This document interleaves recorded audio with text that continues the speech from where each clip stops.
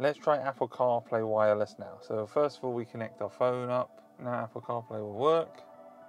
On your phone, it will say, use wireless CarPlay with SEAT. And then you can click on Enable Wireless or USB only. So let's click on Enable Wireless. Now, when I unplug this,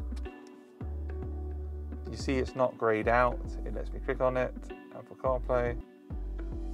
And that's it, wireless Apple CarPlay.